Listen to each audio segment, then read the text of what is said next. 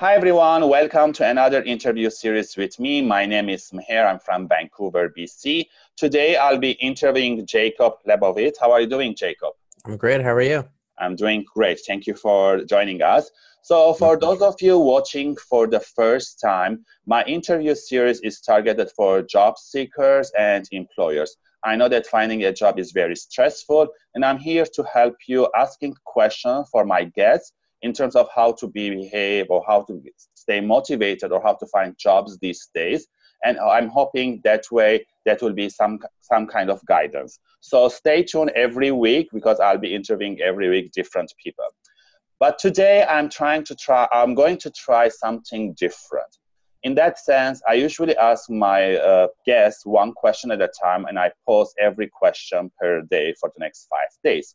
But today with Jacob, we're going to try answer all question in one format and post it that way.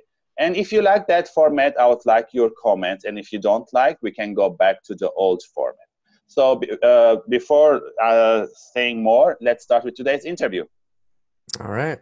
All right. So Jacob, tell me more about yourself. I know that you are a speaker, a people smart, and storyteller. What else you can tell us about yourself? I think everything really goes all together hand in hand. I'm a speaker because I'm a storyteller.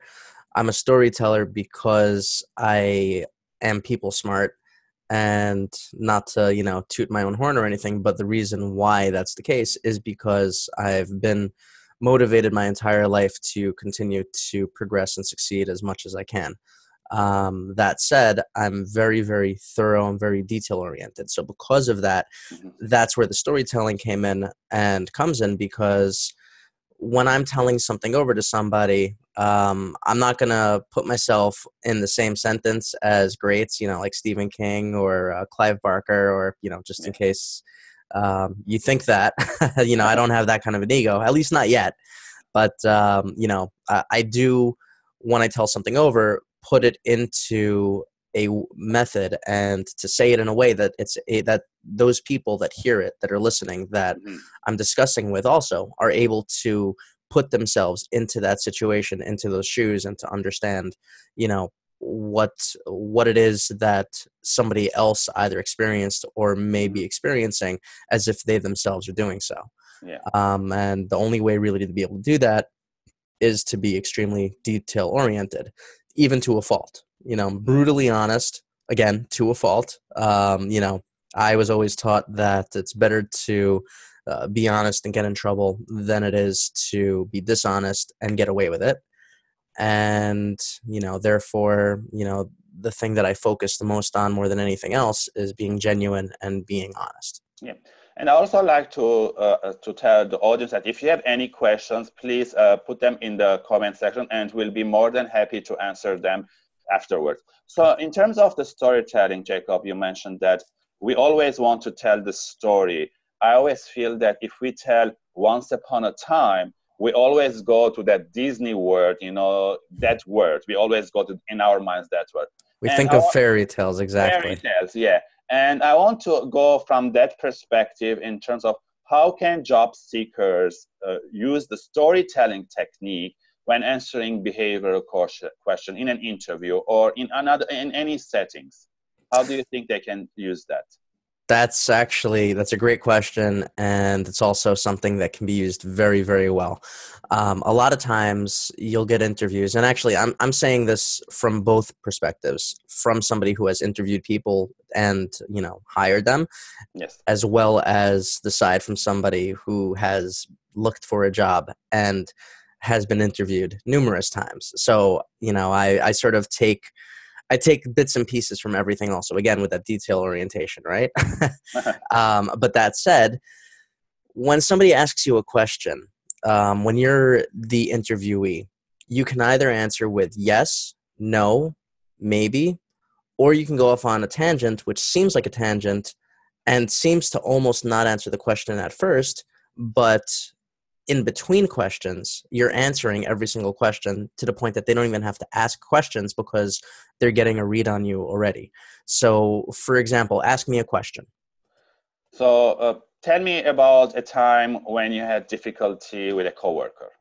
Okay, so that I can actually answer with a story. There was actually, if you think about it, every single person that goes to any job, not everybody gets along. You know, they even say your best friend could be your absolute worst roommate. But, you know, coworkers are not your best friends. Sometimes they become friends, and sometimes they become very good friends, and sometimes they even become, you know, your best friends. But until that point, there's always an awkwardness. And I do remember that there was one time that there was somebody who had sat across from me at a prior position that I had, that we got along fine conversationally, but when he was on the phone, he talked so freaking loud. You Mhm. could not even imagine. I mean, you know, I'm from New York, and for me, it was loud. And, you know, when I would be on the phone with a customer and he would be on the phone with anybody or talking to somebody next to him, you know, literally the customer would start complaining, why are you talking while I'm on the phone? So the way that I dealt with that was, you know, again, there's three different ways that you could deal with something. You can either deal with it positively, negatively, or, you know, in ignorance, you know, and not necessarily ignorance in what's going on, but trying to ignore. I took a fourth approach. Which I was, actually combined all three together, except it made him realize that, you know, he was doing something that wasn't annoying me necessarily, but was something that he needed to work on for himself mhm, by, you know, talking to him positively when he was speaking quieter, by making him perhaps a little bit paranoid about others around when he was talking about personal mhm, things with personal people, by, you know, ignoring when I needed to, and, you know, when I knew that there was no chance that he was going to quiet down, you know, I would find a way to muffle my headset so that mhm. the people on the other side were not getting upset by it, because that would just make my job that much more difficult. But it ended up diffusing it, because after a while, after it was probably about a month or two, that he started really speaking a lot quieter, Mhm. because he was always concerned that somebody would hear as they're Yeah, walking by, and God only knows what he may say in, yes. you know, in the wrong earshot. He had realized that every now and then it would upset the people around him, Mhm. and he realized that people were listening to him a lot more intently when he was speaking quieter and when he wasn't shouting at them. Yeah, yeah, I totally agree. Sometimes just having that mindset or a conversation with someone, telling them what's happening, maybe they don't realize that they're speaking loud. At the beginning, I was told that I use a lot of my hands when I was talking, so now I'm a little bit Using more hands of, is good. I don't know. yeah, I use my hands. I like to use my hands. You know, it adds to body language, and that's yeah, also something that's good for interviews yeah, too. I agree, but I'm always cautious these days, not to be over using my hands. We Okay. all know, Jacob, that finding a job is very stressful and sometimes it takes a lot of time because I've been there. In terms of tips on staying positive while job searching, do you have any tips that might be useful to the audience that are trying to find jobs? Wow, that's there's a lot of answers to that. I guess it really depends on what you know, what perspective you're looking at it from. In terms of staying positive when dealing with family, when dealing with friends, when dealing with former coworkers, Mhm. when dealing with interviews, when going to multiple interviews or not getting responses. There's so many different focuses that can be had. But I think everything really comes down to one simple answer, which is just like, you know, just like you wake up in the morning Mhm. and, you know, you're looking for a job. One day, as long as you keep doing that, you'll wake up in the morning and you'll go to the job that you find. You know, there are jobs left and right, let's be honest, you know, but how many of those jobs do you truly want, and would you truly feel good about doing, Mhm. or, you know, have your self-worth and the value that you provide to be, to, you know, to be you know, appreciated. Those jobs don't come easily, those Mhm. jobs don't come commonly, otherwise everybody would have one and there'd be no Yeah. such thing as a job or job market. You know, we don't do things when it comes to work because we just want to, because otherwise everybody would work for free. We do things because we're good at it or because we want to be good at it and we want to be proud of ourselves. And when you're searching, a lot of times the reason why it's taking long is not necessarily because everybody's saying no. It's more because deep down, even when you go for the interview, you've already decided this ain't for me. Yeah. Yeah. And I would also say that it's coincident, like yesterday when Lady Gaga won for her Oscar for the best song, she said, when things got harder, it's hard work. It doesn't come easier. And if you have a dream, we should fight for it. And that should be our motivation. We should know our why we are doing what jobs we want to go. And I feel that should be our motivation, even if we get so many no's. Oh, But absolutely. if we know what we're doing, that will be our focus and direction. Of course. And, and actually that's something different. That's motivation versus positivity. Positivity is whether you have motivation or not, you're looking at things optimistically. You're looking at things with a smile and you're looking forward to what the next day or that day is going to bring. Motivation, on the other hand, you don't have to be positive to be motivated. Yeah. Your motivation could be your family. Your motivation could be your success. But that doesn't necessarily mean that you're going to be positive or happy while, being motivated to succeed. The positivity is key to be thankful for what you have and to get something and to have something that you truly do want versus the motivation of jumping from one stone to another, which, unfortunately these days is a very, very difficult thing. People laugh about the millennial culture, how, they job hop. And I say they because it's debatable whether I'm Gen X or millennial. Yeah. I guess in this case, I'll call myself Gen X just so that I don't, paint the brush on myself too. Yeah. But I agree. And also as we human beings, we always get affected in everything surrounding us. And as I said, finding a job, it can be sometimes very difficult, but we need to stay positive and we need to have a routine, things that makes us happy, not in front of the computer 8 hours applying for a job. We can go out, we can go to the gym, meet friends for a coffee, have conversation, and then do the job search. Right. There's that as well. And also, when it comes down to it, didn't anybody ever think that part of the reason why there's so much job hopping is because there's so many employers that are not, retaining? Mm-hmm. Retention is something that's a problem on the employer side, not an employee side. If they have a high turnover rate, that's a problem that the employer has in the way that they manage their companies and the way that they have their culture. Yeah. And if it's a high turnover rate of people succeeding, then that's also a problem because that means that the employer is spending so much time and money on training somebody and they're going elsewhere just because they're going elsewhere and somebody else is taking their hard work and, their training. Because again, that motivation is there to succeed. Yeah. But if somebody gets trained and they don't succeed in the place that they are and they don't feel that it's going fast enough, which in this digital age is everything is instantaneous. You blink and what you ordered is here. You want to watch something, you don't have to go to, remember Blockbuster? You don't have to go to a store. You go onto your phone or you go onto your tablet or you go on your TV or your PS4 or Xbox, but the Xbox, that's blasphemous. So, and I would say for the audience, is there any tip that was useful for you when you were job searching? And another thing is that what questions you were asked during interviews that you want an answer? Maybe we can come up with another video answering those questions. So please leave your comments below and don't forget to subscribe to the channel. So Jacob, let's continue now that in terms of after doing the interview, there's this wait period. Either you're going to get the call, congratulations, you got the job, or you won't get a call.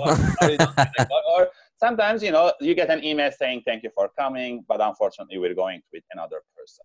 When that happens at that moment, I'm wondering how job seekers can overcome that rejection, because they've invested some time preparing for this interview, applying, phone interview, and then face-to-face. So you spend some time, maybe 2 weeks or 3 weeks, depending on how the recruitment is at. So in your opinion, how can job seekers can overcome that rejection and then have a reset and stay positive and restart applying for jobs? Honestly, it's going to sound a little bit odd, but apply for another job immediately on the day that you do the interview. After you do the interview, apply for a different job elsewhere so that you already have something churning in the works that you feel, okay, this one didn't work out, but it's okay because I already applied to this other one. Yeah. That's a good way to not feel like you're putting all your eggs in the basket. Yeah. So not focusing a lot of time, what happened, what can I have done differently, just move on, next one. Right. You're throwing enough against the wall to see what ends up sticking, but hopefully just to the wall, and what you're throwing is what you want and not just because you're desperate. Yeah, but I would say just have some time, every interview is an opportunity to learn something new of yourself, maybe your questions, maybe you could have done differently, but don't spend a lot of time, maybe 15, 20 minutes, and then start applying to other jobs. That will be the suggestions, right? Right, exactly. And, don't dwell on what's the reason, because the reason doesn't matter. The reason is because you're better than them. The reason is because they don't understand, they don't realize how good that they could have had with you. Because if you didn't care enough to want to even consider giving them what you have to offer, you wouldn't have even walked through that door to begin with. You would not have hit apply. Yeah. Right? But at the same time, again, if the interview went poorly, if you haven't responded to questions the way that they should have been responded to, and you knew that at the time, then deep down, you didn't even want that position to begin with. You need to be prepared for an interview, correct. So moving on, for my last question for you, Jacob, is social media. We all know that social media, personal branding, creating content, these are some of the trends that are happening these days. As a job seeker, or even if you already have a job, but for your personal brand, social media presence, posting, blogging, commenting, those are things that recruiters or employers are also searching these days. Like, who is Jacob on LinkedIn? What has he done? Is there any tweet or anything? Just to have a sense of this person who is applying. In your opinion, like, if someone is not used to social media or using social media, do you have any tips, like how should they start, or where should they start, or in general, what tips you have in terms of social media and job seekers? Oh man, I hope you have about an hour of time cut out for this. We don't, but you can sort the top 5 things maybe in your mind. That's actually a really tough question to answer, because it really depends. It depends on what that person is looking for job-wise and position-wise and industry-wise, and what the demographics are of those industries and the company that they're going to. Some companies like things to be very quiet. Apple likes things to be silent, right? Whereas Microsoft likes to throw everything that they possibly can out into the news to say, look at what we're doing, look at what we're doing, look at me, mommy. But what I would say is, if somebody feels that they're not on social media and that they need to be because that would be beneficial for their searching, then what I would recommend to begin with, more than anything above and beyond, is to not turn it into a complaint board.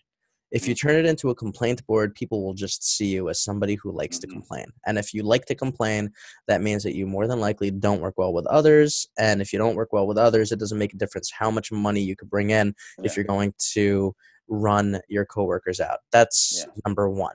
Number two, don't give in to the peer pressure bullshit. There's so many different things that happen on social media. You see all of the mainstream videos that go around that nobody has made their own, that it wasn't original. It wasn't their own original thought. And that's actually 2 and 3 put together, which is, don't subscribe to the groupthink and be original. Because if you subscribe to the groupthink, then there's nothing innovative about you. There's nothing unique. There's nothing that shows the passion that you have for original thought and critical thinking. So, you got to be able to do your own thing and to be yourself while still not turning it into a complaint board. Because again, you could be upset, you could be miserable, but just because you are, or just if you are, doesn't mean that the world has to see it. Every now and then, Even singers catch colds, but you don't see anything about that on the news, right? That's numbers 2 and 3, I said, right? Yeah. Number 4, I would say the most important thing is surround yourself with like-minded people and with better-minded people. Yeah. You don't want to surround yourself with the people that are doing things the wrong way, because you're going to, by proxy and directly, also do things the wrong way. Yeah. And they're not going to suffer for it. They don't care. If they cared, they wouldn't do it the wrong way. Yeah. But if you do the wrong thing the wrong way, you're going to suffer. Your family's going to suffer. Mm-hmm. And that's something that you have to make sure that you keep yourself away from. Yeah. And number 5 is avoid burnout. And I could say that as somebody who has been burnt out and honestly is kind of social media burnt out right now, to be totally blunt.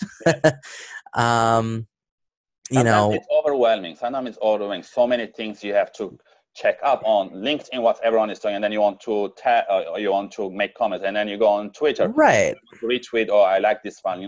Sometimes it's overwhelming, and those are great tips. I would say do whatever you feel comfortable. Don't be pressured. But I like surrounding yourself with positivity, because that's important. Social burnout, sometimes just put it away your phone for a few hours over the weekend, or something that makes you calm down and go back to the game again. Right. And here's another thing in that regard as well. I mean, there are times that life doesn't get in the way, because life is the reason for everything. Your life and your loved ones' lives and, all of that. That is your reason. That's why you do things. But at the same time, there is a lot of times, there are a lot of times that that your life is what you're burnt out with, especially when you're job seeking. And when you are, and when you're feeling down, and when you're feeling negativity, and when you can't bring yourself to say the right thing, that actually is somewhat of a therapeutic burnout when it comes to social media, because if you're smart enough to know to keep your mouth shut, then you're already one step ahead of the game. I totally agree. And with that, Jacob, my interview comes to an end. Again, thank you for taking the time to ask you my questions. And for the audience, as I mentioned during the talk, if you have any questions, like what questions you want to be answered during an interview, or what tips that work for you to stay positive or motivated or continue job searching, please put it in the comments. I'll be more than happy to make videos about it, or maybe and answer them for sure.